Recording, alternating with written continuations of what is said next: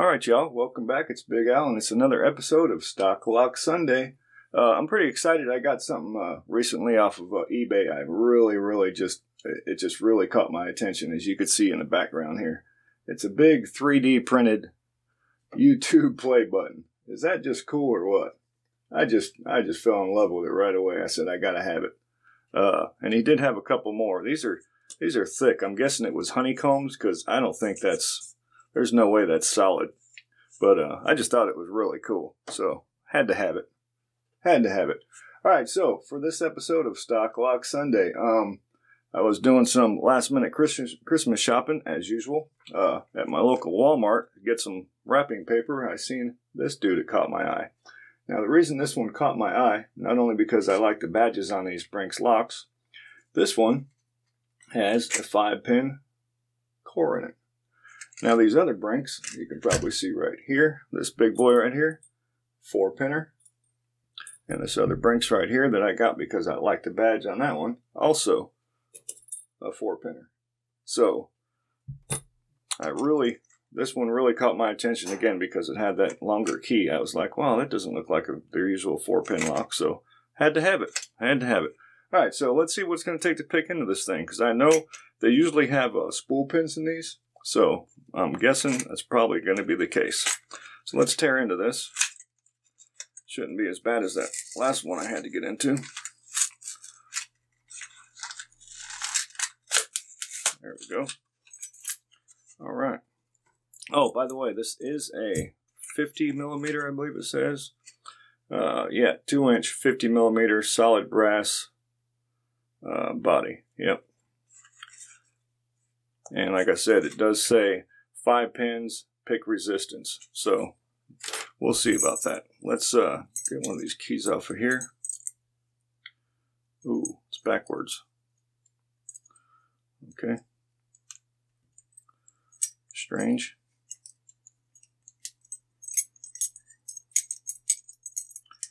All right.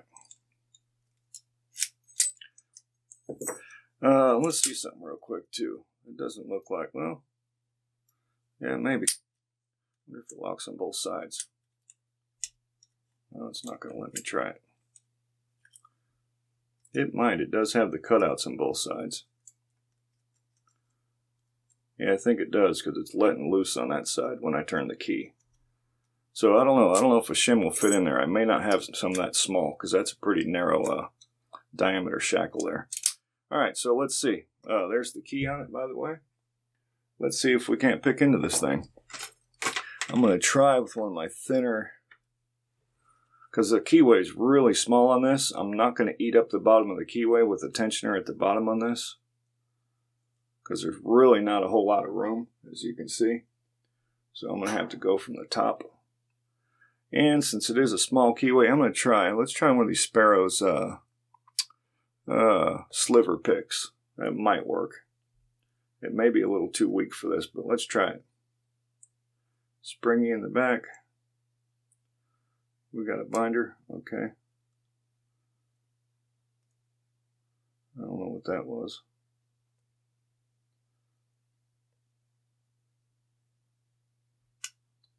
That felt good. I think that was pin 4. All the way in the back. I might have just overset pin 4.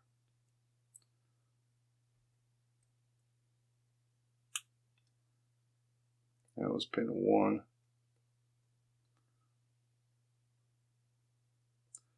2. 3. Yeah, I might have overset pin 4 by accident.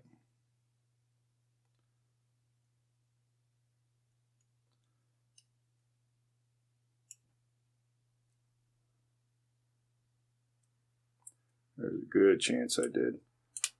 Whoop.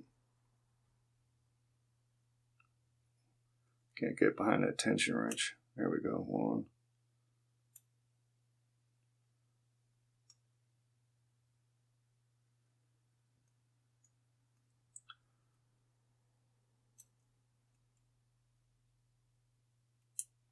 Yeah, I think I overset something, and I think it was pin 4. Let me let some of that drop.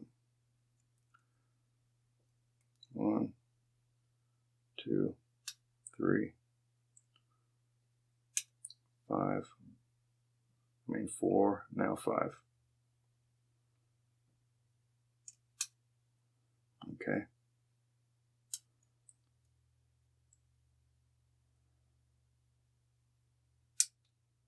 That felt good.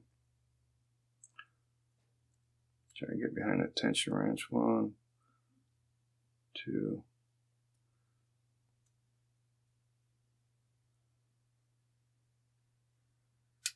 There we go. Trying to get behind that tension wrench was a treat. All right, so we got her open. Let's see. Just for the heck of it, I'm going to see if there's enough room.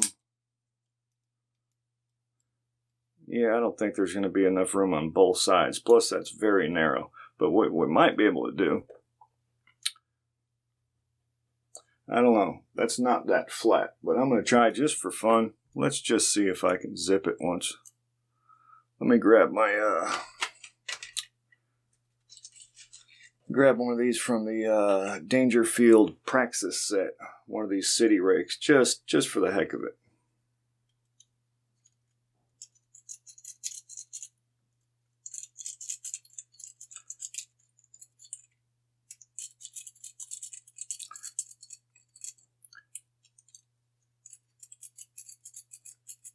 No. I think, like I said, these Brinks, they've got spools in them, usually. So it's really hard to rake spools. Because you got to give it that, you got to come back with it. But, you know, probably not going to be working too good. So anyways, there it is. There's the, from my local Walmart, the Brinks, what is it? Brinks 50 millimeter brass padlock. So, really neat. I like the badges on these. They always catch my attention when I'm at the store, especially when I seen this one. I really liked it a lot. All right, so that'll wrap up this episode of Stocklock Sunday. And I did get a message from someone. I just want to say this is going to be a real treat. I don't want to give too much away, but somebody contacted me about the Locks Without Borders padlocks. And I believe we're going to get one that's traveled the farthest yet. When this lock gets here, it's going to have traveled quite some way. So like I said, I don't want to ruin it. When it gets here, we'll deal with that. But it's coming a very long way. So I just want to thank the sender. We'll thank them publicly when the lock gets here. But thank you very much for sending that lock in. Because, like I said, it's come a very, very long way. So thank you very much. All right, so stick around. If you'd like to win one of these Paclocks featuring my logo, stick around for that. All right. Thank you very much. Big Al, signing off.